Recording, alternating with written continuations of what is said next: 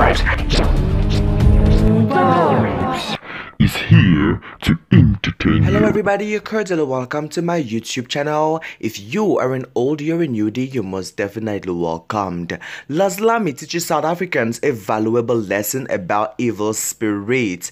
South Africans took to Twitter to share their thoughts after an eye-opening episode of Dloz'lami on Mojo Love hosted by Thembi, a media that mediates communication to ancestors and spirits. Guys, make sure you watch the entire video because I'm going to be giving you all very shocking revelations, and do not miss out on any shocking information. Before anything, guys, if you're new to the channel, kindly take a second of your time to give a thumbs up to this video, drop a comment after watching the entire video, subscribe to my YouTube channel, and above all, hit the past notification bell so you don't miss out on the subsequent videos. With that said and done, let's get right into it. This show is known to be dropping bombs every week. However, this past episode has to be the most chilling after a man was forced to come out as gay on national television, and the lessons South Africans learn about praying and dealing with termination of pregnancies and miscarriages.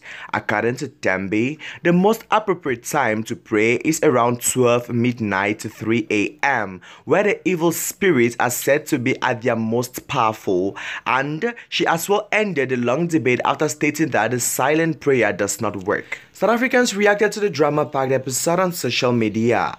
Guys, let's look at some Twitter replies. Prayer at 12 midnight to 3 a.m. Did you hear that?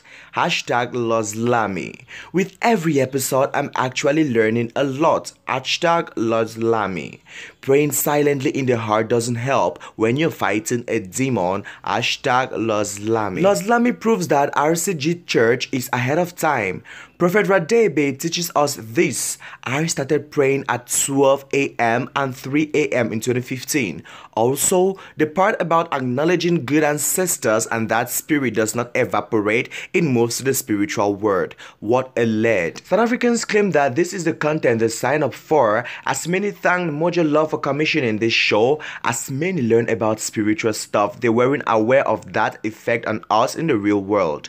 Others called for the show to be extended to 1 hour in order for viewers to learn more. So guys, tell me what you feel about the show in the comment section, and tell me if actually you believe in what Thembi is actually revealing on every episode. And with that said and done, we've come to the end of this video. Thanks for watching right up to this point, and hey my genuines, I love you all. If you're new here, do not leave without subscribing to my YouTube channel, and above all, stay pretty loyal. Love you all. Jam vibes.